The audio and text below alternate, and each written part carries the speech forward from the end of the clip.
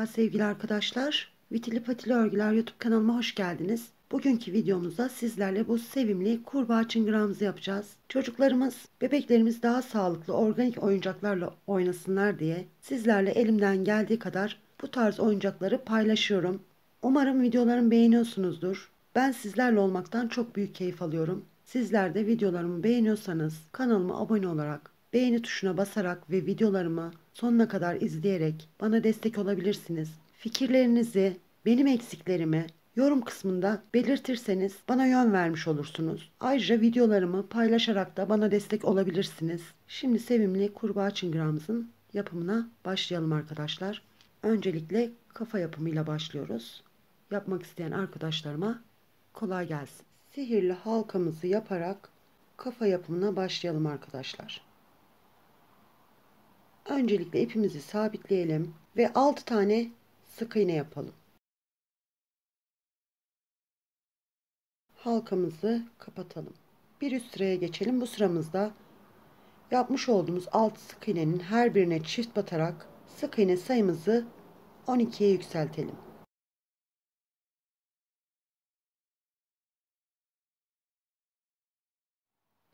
Sonraki sıramıza geçelim. Bu sıramızda bir tane tek, bir tane çift yapalım. Ve 12 olan sık iğne sayımızı 18'e yükseltelim.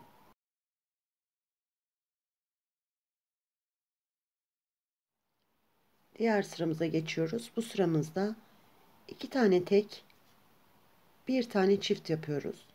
Ve 18 olan sık iğne sayımızı 24'e yükseltiyoruz.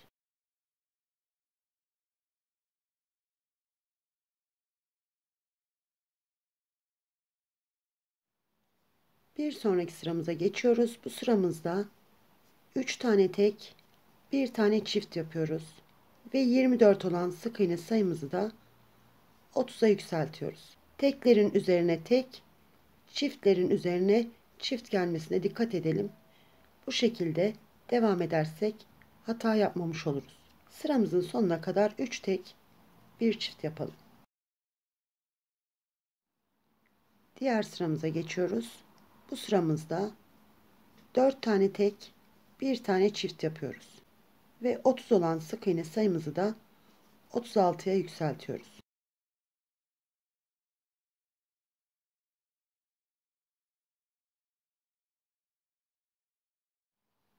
Sonraki sıramıza geçtik. Bu sıramızda 5 tane tek yapıyoruz ve bir tane çift yapıyoruz.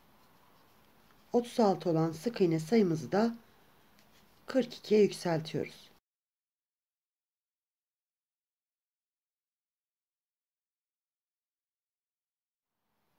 Diğer sıramıza geçtik. Bu sıramızda 6 tane tek, bir tane çift yapıyoruz.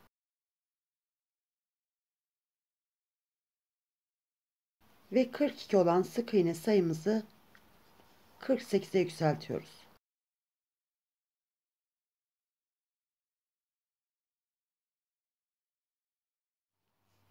Son artırma sıramıza geçtik arkadaşlar. Bu sıramızda 7 tane tek yapıyoruz ve bir tane çift yapıyoruz. 48 olan sık iğne sayımızı 54'e yükseltiyoruz.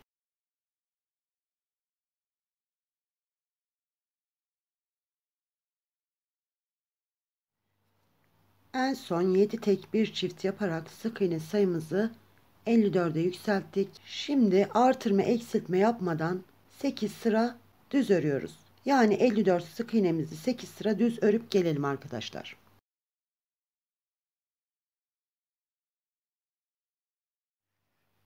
...54 sık iğnemizi 8 sıra düz ördük. Şimdi eksiltmelere geçiyoruz.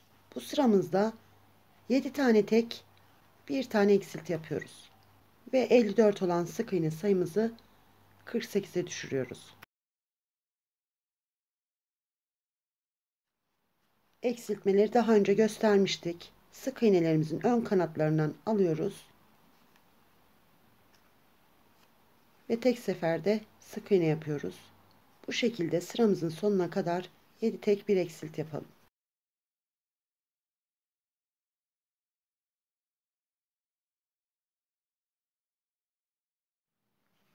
Bir sonraki sıramıza geçiyoruz. Bu sıramızda 6 tane tek yapıyoruz. Bir tane eksiltiyoruz. Ve 48 olan sık iğne sayımızı da 42'ye düşürüyoruz. Sonraki sıramıza geçtik. Bu sıramızda 5 tane tek, bir tane eksilt yapıyoruz. Ve 42 olan sık iğne sayımızı 36'ya düşürüyoruz.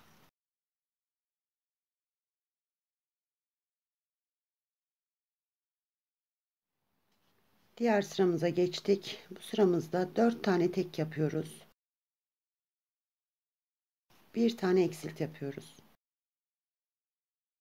Ve 36 olan sık iğne sayımızı 30'a düşürüyoruz.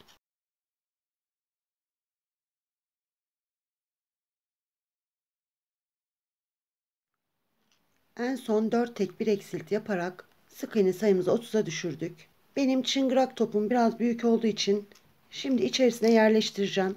Gördüğünüz gibi bu şekilde bir top aldım ve içerisine mısır tanecikleri koyarak çıngırak yaptım. Tuhafiyelerde satılan çıngırak topları çok ses çıkartmıyor. Özellikle de içerisine koyup doldurduğumuz zaman daha az ses çıkarıyor. Onun için böyle bir yöntem buldum. Bunu sürpriz yumurtanın kabıyla da yapabilirsiniz. Çıngırak topumuzu içerisine yerleştirip elyafla kenarlarını dolduralım arkadaşlar.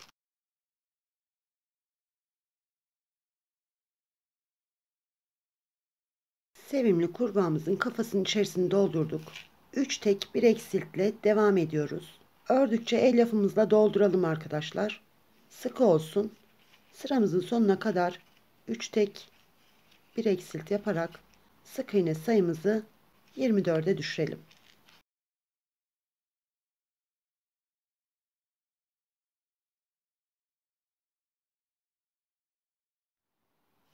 Diğer sıramıza geçiyoruz ve 2 tek bir eksilt yaparak devam ediyoruz. Sıra sonunda burada 18 tane sık iğnemiz kalacak.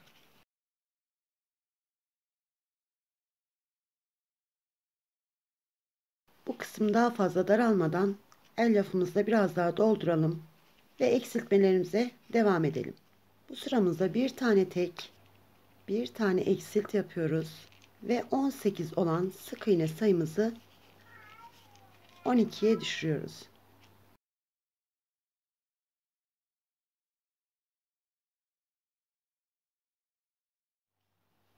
Diğer sıramıza geçtik. Bu sıramızda peş peşe eksiltmeler yapacağız.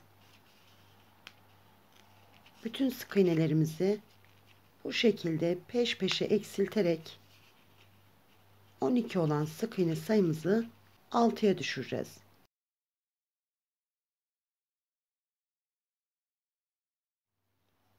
Bütün sık iğnelerimizi peş peşe eksilterek buradaki sık iğne sayımızı 6'ya düşürdük. Alt sık iğnemizin ön noktalarından iğne yardımıyla alarak bu kısmı kapatalım arkadaşlar. Bütün sık iğnelerden aldık bu şekilde ve ipimizi çektiriyoruz. Burası kapandı. İpimizi sabitleyelim ve kesmeyelim. Bu ipimizle kafamızı dikeceğiz arkadaşlar. Sevimli kurbağa çıngırağımızın gözlerini yapacağız arkadaşlar. Ben birini daha önce yaptım ve ipini uzun bıraktım. Diğerini birlikte yapalım.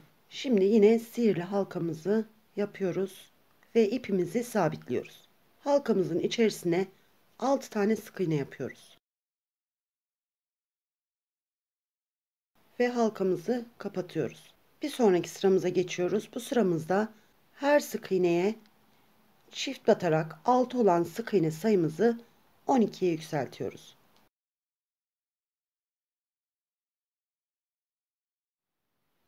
Diğer sıramıza geçtik. Bu sıramızda bir tek bir çift yapıyoruz ve 12 olan sık iğne sayımızı 18'e yükseltiyoruz.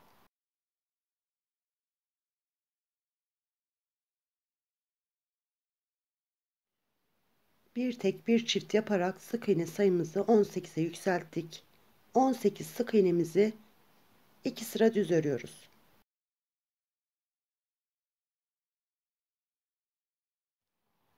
18 sık iğnemizi 2 sıra düz ördük. Bu sıramızda 4 tane tek, 1 tane eksilt yapıyoruz. Ve 18 olan sık iğne sayımızı 15'e düşürüyoruz.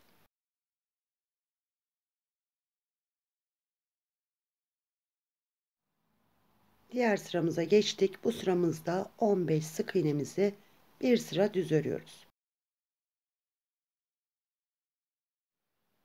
Göz yapımını tamamladık. Şimdi başlama yerini arkaya getirerek sihirli halkamızdan aşağıya 1, 2, 3. Üçüncü sık iğne ile dördüncü sık iğne arasına gözümüzü takalım.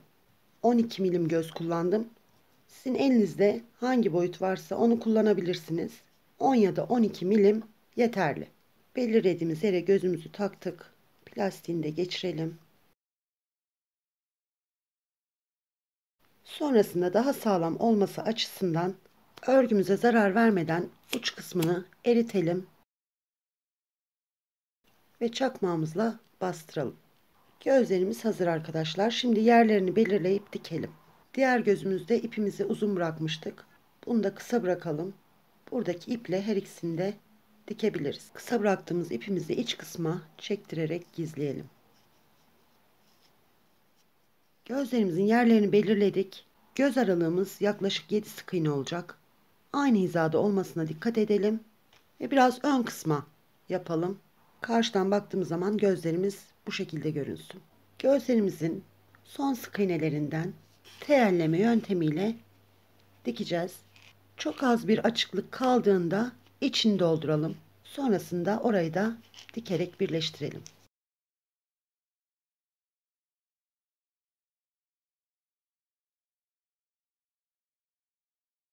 Buradaki açıklıktan içini elyafla doldurup bir tur daha dikelim arkadaşlar. İçini doldurduk. Dikmeye devam ediyoruz. Dediğim gibi bir tur daha dikelim, sağlam olsun. Sonrasında aynı ipimizle karşıya geçerek diğer gözümüzün etrafını da dikelim arkadaşlar. Şimdi yanaklarımızı yapacağız. Ben pembe ipimizle yapıyorum. Yine sihirli halkamızla başlıyoruz. İpimizi sabitleyelim ve 8 tane sık iğne yapalım. Halkamızı kapatalım. Bir üst sıraya geçelim. Bu sıramızda her sık iğneye çift batalım ve 8 olan sık iğne sayımızı 16'ya yükseltelim.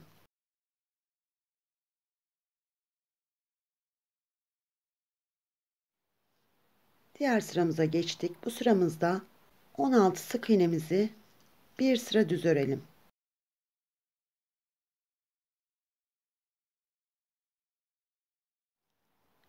Yanak yuvarlağını bitirdik. İpimizi biraz uzun keselim.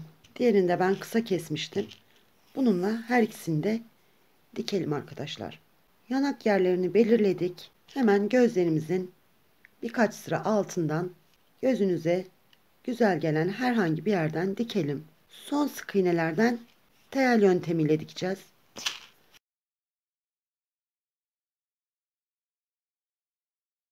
Bu şekilde iki yanağımıza dikelim arkadaşlar.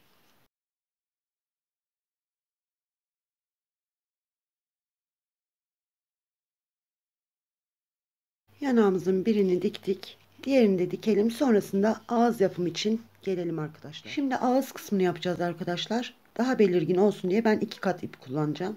Hemen kafamızın alt kısmından girelim ve iğnemizi bu yanak yuvarlağının tam ortasından şöyle çıkaralım. Bu şekilde.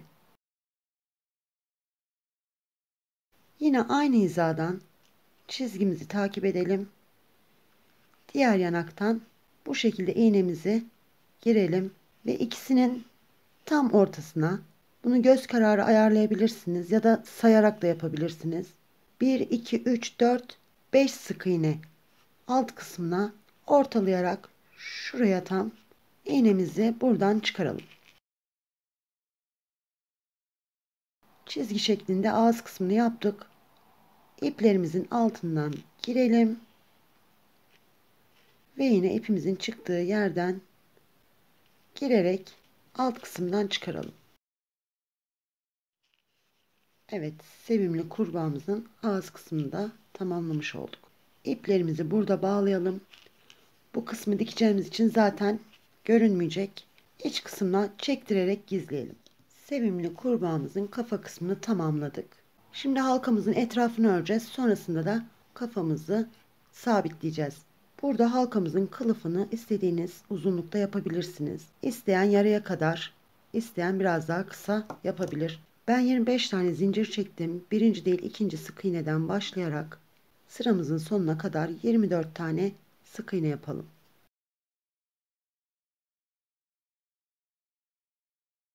Sıramızın sonuna geldiğimizde bir zincir daha çekip geri dönelim. Yine artırma eksiltme yapmadan 24 sık iğnemizi yapalım. Bunu 10 sıra yapalım arkadaşlar. Halkamızın kalınlığı kadar olacak.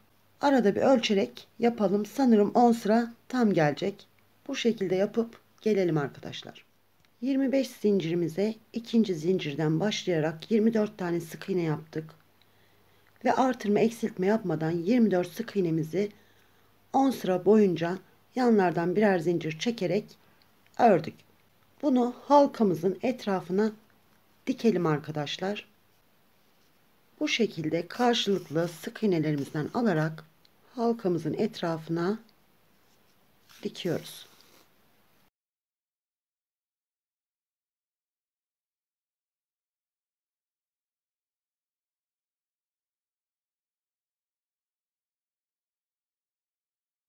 Karşılıklı sık iğnelerden alarak diktik arkadaşlar.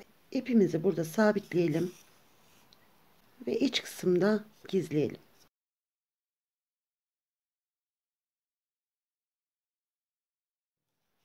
Şimdi sevimli kurbağamızın kafasını biraz geniş alarak ve bu kısmı ortalayarak dikeceğiz arkadaşlar.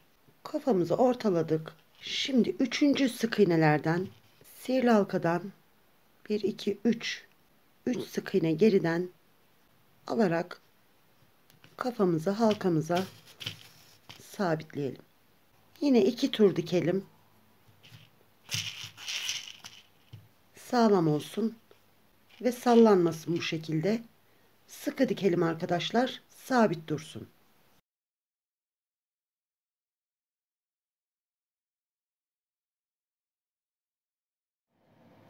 Sevimli kurbağamızın kafasını diktik. Şimdi ayaklarını yapacağız arkadaşlar. Ben birini daha önce yaptım. Diğerini birlikte yapalım. Ayaklarımız üçer parmaktan oluşuyor.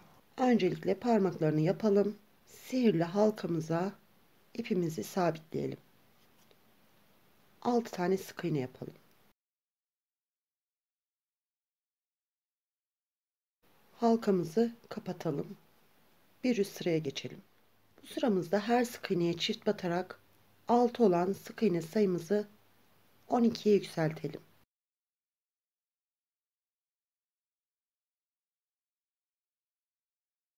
Bir sonraki sıramıza geçelim. Burada 12 sık iğnemizi bir sıra düz örelim.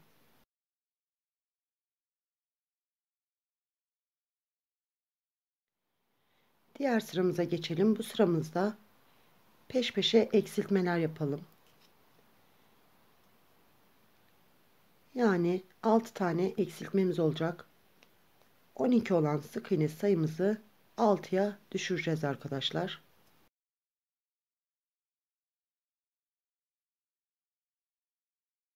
Bu 6 sık iğnemizi de 2 sıra düz örerek parmağımıza bitirelim. Parmağımızı bitirdik arkadaşlar. Aynı şekilde 2 tane daha yapıyoruz ve birleştirmesine geçiyoruz. Bunlarda ipimizi kesmiştik. Son parmakta ipimizi kesmiyoruz ve 3 tane sık iğne yapıyoruz.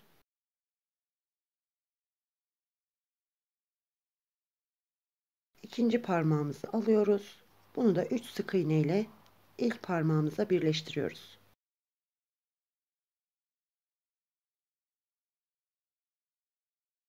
Ve son parmağımızda 6 sık iğne yaparak birleştiriyoruz.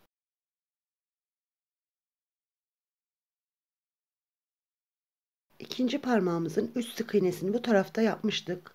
Şimdi arka taraftaki 3 sık iğnesini de bu şekilde örüyoruz.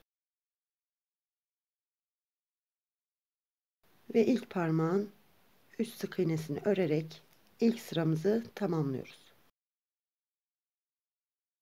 Burası yine bizim sıra başımız. Parmaklarımızı bu şekilde birleştirdik. Burada 18 tane sık iğnemiz var. 18 sık iğnemizi bir sıra düz örüyoruz.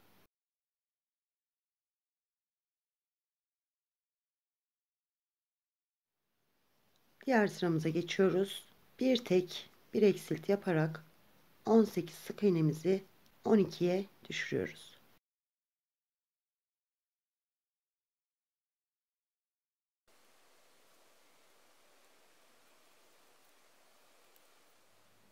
Diğer sıramıza geçiyoruz. Burada 12 sık iğnemiz kalmıştı.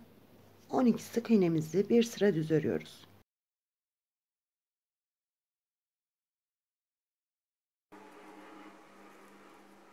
Bir sonraki sıramıza geçtik. Burada peş peşe eksiltmeler yaparak 12 olan sık iğne sayımızı 6'ya düşürüyoruz.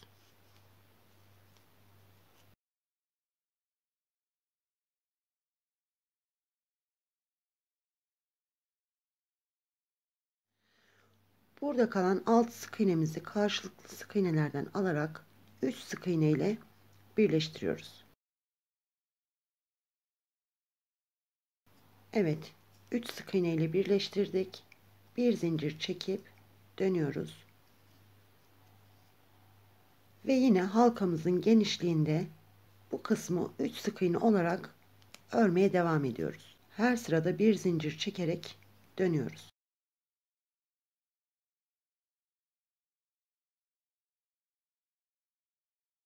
Dokuz sıra ördüm ve tam halkamızın genişliğinde oldu. Çok geniş olmasın, sıkı olsun, sabit kalsın böyle. Sıkı bir şekilde bunu da halkamıza dikelim arkadaşlar. Evet, diğer ayağımızda sıkı bir şekilde halkamıza dikelim. Özellikle şu kenarlarını boşluk kalmayacak şekilde dikersek sağa sola oynama yapmaz arkadaşlar.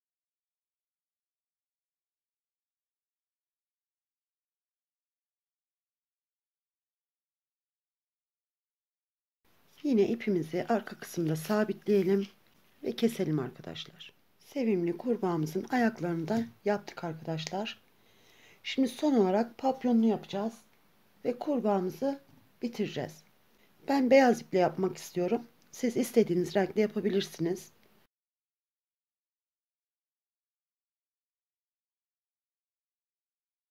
...17 tane zincir çektim. Birinci değil, ikinci zincirden başlayarak 16 tane sık iğne yapıyoruz.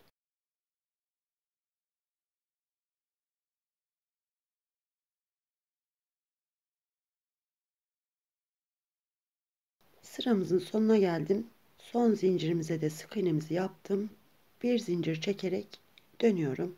Bu sıramızda arka loblardan alarak artırma eksiltme yapmadan 16 sık iğnemizi yapıyoruz. Bu şekilde yine döndüğümüzde arka loblardan alarak yine 16 sık iğne yapacağız. 9 sıra bu işlemi yapalım arkadaşlar. 16 sık iğnemizi 9 sıra boyunca arka loblardan alarak ördük. Şimdi buradaki iplerimizi gizleyelim ve keselim. İpimizi 4 kat yapalım ve papyonumuzu şu şekilde içerisinden geçirelim. Tam ortadan sıkıştıralım.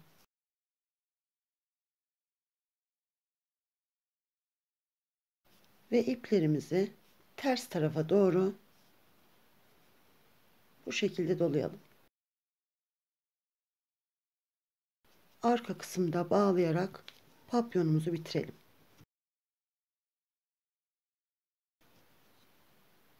Papyonumuzu tamamladık ve arkadan bağladık. İplerimizi de kafamızın içerisine gizledik.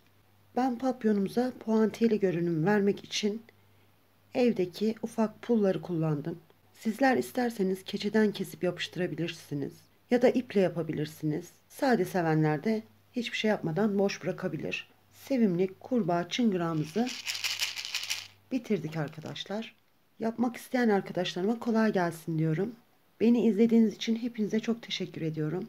Videomu beğendiyseniz kanalıma abone olarak, videolarımın tamamını izleyip beğenerek, yorum yaparak, fikirlerinizi yorumlarda belirterek bana destek olabilirsiniz. Sizleri Rabbime emanet ediyorum. Sevgi ve örgü dolu günler dilerim. Hoşça kalın arkadaşlar.